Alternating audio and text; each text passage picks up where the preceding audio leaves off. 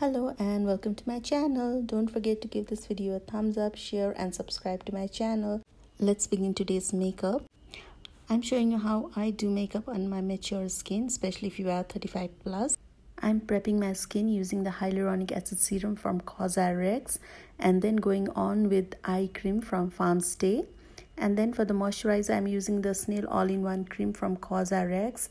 And sunscreen is must. For that, I'm using the one from Jigot and applying all over my face. And don't forget your neck and ear area as well. Also allow the skincare to be absorbed before layering with another product.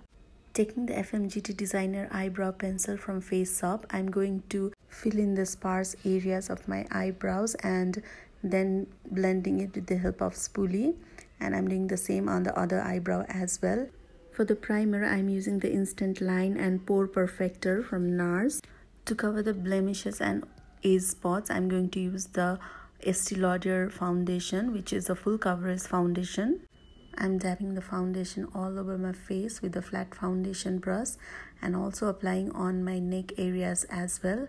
Also, I'm applying second layer of foundation just to get that coverage on the areas where I have more pigmentation. Also avoid using foundation around the eyes, especially under eyes and crow's feet area.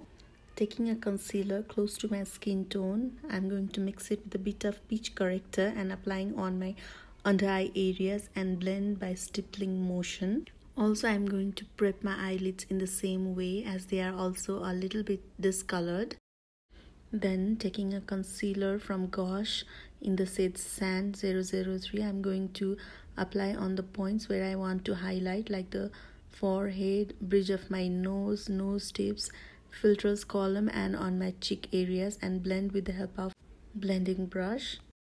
And then to give that chiseled effect and dimension to my face, I'm going to use LA Girl Pro Conceal in the shade Beautiful Bronze to contour my face.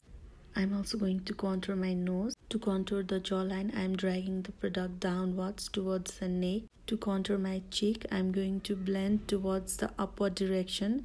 And on the temple areas and forehead, I'm going to blend towards the hairline. For contouring the nose, I am blending towards the downward direction to get that sharp and pointed nose.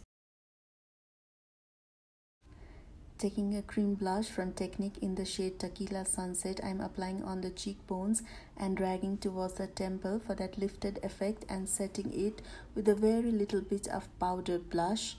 Moving to eyes, I'm again going to blend the concealer with the help of blending brush and setting it with the Peri Pera Oil Capture Powder. Then I'm taking a gel eyeliner pencil in black color and applying it close to the lash line, starting from the center and towards the outer corner.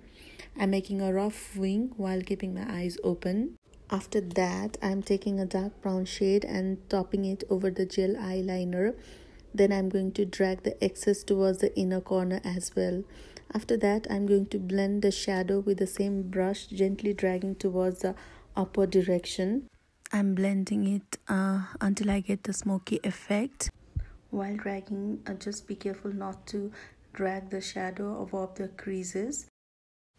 After setting the gel eyeliner and blending the shadow, after I'm done with blending the eyeshadow, I take a fluffy brush and taking a light base shadow, I'm going to blend the harsh lines and create a transition in the crease line.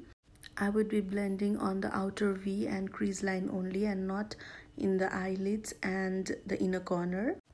After I'm done with both the eyes, I'm going to take a flat shader brush and take a little bit of concealer on that brush and clean the lower lash line and blend with the same blending brush. Also, I have smudged the lower lash line with the same dark brown eyeshadow, and then I'm going with the Technique Mega Lash Mascara. For the lips, I have here used the Superstay Vinyl Ink in the shade Extra from Maybelline, and lastly I am using Makeup Fixer from Misha, and here is the finished look. Hope you all like this video.